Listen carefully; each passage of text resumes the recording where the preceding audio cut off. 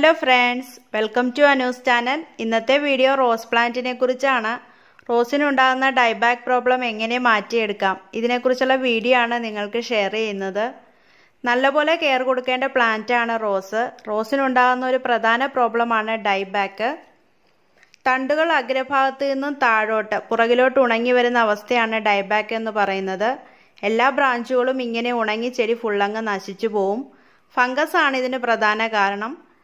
പിന്നെ നമ്മൾ പ്രൂണിംഗ് ചെയ്യുമ്പോൾ വരുന്ന മിസ്റ്റേക്കുകൾ, പോട്ടി മിക്സ് കൊടുക്കുമ്പോൾ ശ്രദ്ധിക്കേണ്ട കാര്യങ്ങൾ, എല്ലാ 6 മാസം കൂടുമ്പോഴും റോസിൻ്റെ മേൽമണ്ണൊന്ന് മാറ്റി പുതിയ പോട്ടി മിക്സ് കൊടുക്കുക. ഇത് റോസിൻ്റെ വളർച്ചയ്ക്കും പ്ലാന്റ്സിന് ആവശ്യമായ ന്യൂട്രിയൻസ് ഒക്കെ കിട്ടി ഒരുപാട് പൂക്കൾ ഉണ്ടാകാനും ഇതേപോലെ ഡിസീസൊക്കെ വരാതിരിക്കാനും സഹായിക്കും. ഇതേപോലെ ഡൈബാക്ക് പ്രോബ്ലം ഉണ്ടെങ്കിൽ നമ്മളത് ശ്രദ്ധിക്കാതെ അങ്ങനെ വിട്ട് കഴിഞ്ഞാൽ ചെടി ഫുള്ളങ്ങ് നശിച്ചു പോവുകയുള്ളൂ. ഇതിന് വളരെ സിമ്പിളായിട്ട് വീട്ടിലുള്ള കാര്യങ്ങൾ വെച്ച് തന്നെ ഇത് നമുക്ക് മാറ്റിയെടുക്കാൻ സാധിക്കും. അതെങ്ങനെയാണെന്ന് നമുക്ക് നോക്കാം.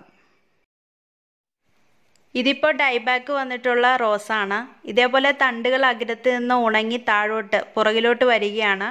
എല്ലാ ബ്രാഞ്ചിൻ്റെ അഗ്രഭാഗങ്ങൾ ഇതേപോലെ ഉണങ്ങിയിട്ടുണ്ട്. ഫംഗസ് ആണ് ഇതിന് പ്രധാന കാരണം. ഇത് നമ്മൾ ശ്രദ്ധിച്ചില്ലെങ്കിൽ എല്ലാ ബ്രാഞ്ചുകളും ഇങ്ങനെ ഉണങ്ങി ചെടി ഫുള്ളങ്ങ് നശിച്ചു പോവും. ചെടിയുടെ ഗ്രോത്ത് തന്നെ നിന്നിരിക്കുകയാണ്. ഇലകളെല്ലാം കൊഴിഞ്ഞു പോയിട്ടുണ്ട്. പുതിയ തളിരുകളൊന്നും വരുന്നില്ല. ചെടി അങ്ങ് മുരടിച്ച് നിൽക്കുകയാണ്. നമുക്കിതിൻ്റെ ഉണങ്ങി വരുന്ന ഭാഗങ്ങൾ കട്ട് ചെയ്തിട്ട് മേൽമണ്ണ് ഒന്ന് മാറ്റി കൊടുക്കാം. ആദ്യം ചെയ്യേണ്ടത് ഇതേപോലെ കുറച്ച് മേൽമണ്ണ് മാറ്റി കൊടുക്കണം. ചെടിയുടെ വേര് തട്ടാതെ വേണം മണ്ണിളക്കി മാറ്റുവാൻ. എന്നിട്ട് നമുക്ക് പുതിയ പോട്ടി മിക്സ് ഇട്ട് കൊടുക്കാം. പോട്ടി മിക്സായിട്ട് ഞാൻ എടുത്തിരിക്കുന്നത് കോക്കോപീറ്റ്, കമ്പോസ്റ്റ്, വേപ്പിൻ പിണ്ണാക്ക് ഇവ 3ഉം കൂടി മിക്സ് ചെയ്ത് വെച്ചിരിക്കുകയാണ്. വേപ്പിൻ പിണ്ണാക്ക് മസ്റ്റായിട്ടും യൂസ് ചെയ്യണം. ഇത് ചെടിയുടെ വളർച്ചയ്ക്കും മണ്ണിൽ കൂടെ വരുന്ന ഫംഗസ് രോഗങ്ങളൊക്കെ തടയാനും സഹായിക്കും. അതുകൊണ്ട് വേപ്പിൻ പിണ്ണാക്ക് യൂസ് ചെയ്യുക. ഇനി നമുക്കിത് പോട്ടിലോട്ട് ഇട്ട് കൊടുക്കാം. നമ്മൾ എടുത്തു വെച്ച പുതിയ പോട്ടി മിക്സ് മേൽമണ്ണ് മാറ്റിയതിന് ശേഷം ഇതേപോലെ ചട്ടിയിൽ ഇട്ട് കൊടുക്കണം. അതിനുശേഷം നമുക്ക് ഈ ഉണങ്ങി വരുന്ന ബ്രാഞ്ചസ് എല്ലാം ഒന്ന് കട്ട് ചെയ്ത് കൊടുക്കാം. കട്ട് ചെയ്യുന്നതിന് മുമ്പ് നമ്മൾ കട്ട് ചെയ്യാൻ ഉപയോഗിക്കുന്ന നൈഫോ സിസറോ ഏതാണെങ്കിലും ഹൈഡ്രജൻ പെറോക്സൈഡിൽ മുക്കിയ പഞ്ഞി കൊണ്ടോ ക്ലോത്ത് കൊണ്ടോ ഒന്ന് തുടച്ച് അണുവിമുക്തമാക്കിയതിന് ശേഷം മാത്രമേ കട്ട് ചെയ്യാവൂ. ഇപ്പോൾ ഹൈഡ്രജൻ പെറോക്സൈഡ് ഇല്ലെങ്കിൽ നമുക്ക് ഡെറ്റോൾ ആണെങ്കിലും ഉപയോഗിക്കാം. കത്തി അണുവിമുക്തമാക്കിയതിന് ശേഷം ഇതേപോലെ ഉണങ്ങി വരുന്ന ബ്രാഞ്ചുകൾ 45 ഡിഗ്രി ആംഗിളിലൊന്ന് കട്ട് ചെയ്ത് കൊടുക്കുക. ഇതേപോലെ ചരിച്ച് കട്ട് ചെയ്ത് കൊടുക്കുക.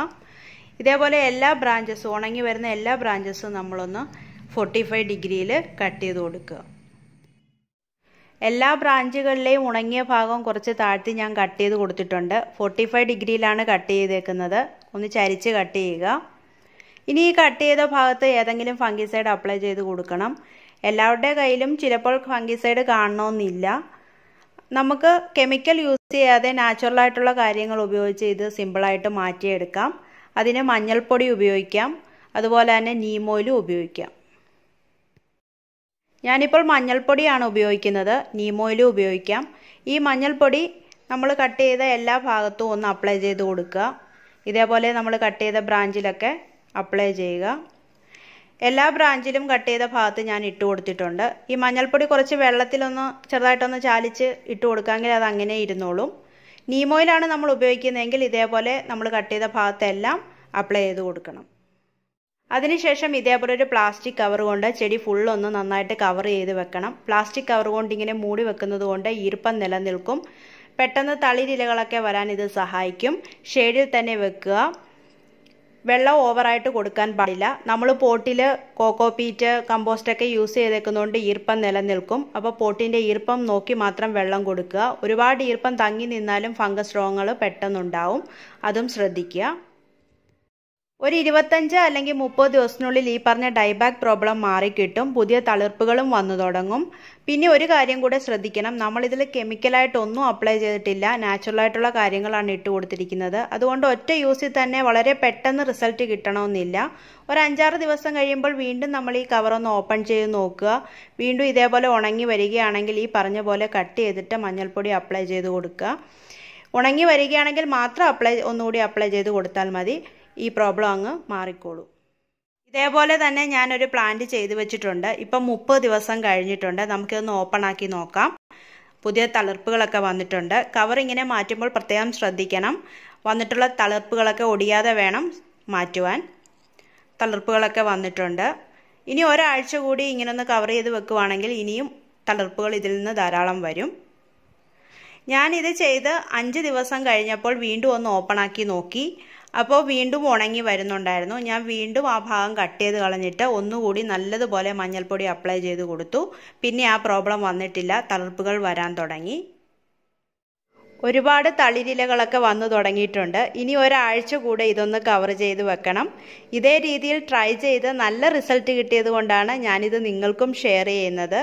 വലിയ ചെലവുകളൊന്നുമില്ലാതെ വീട്ടിലുള്ള കാര്യങ്ങൾ വെച്ച് തന്നെ റോസിൻ്റെ ഡൈബാക്ക് പ്രോബ്ലം, നശിച്ചുകൊണ്ടിരുന്ന റോസിനെ ഇതേപോലെ തളിർത്ത് ആരോഗ്യമുള്ള പ്ലാന്റാക്കി നമുക്ക് വളർത്തിയെടുക്കാൻ പറ്റും.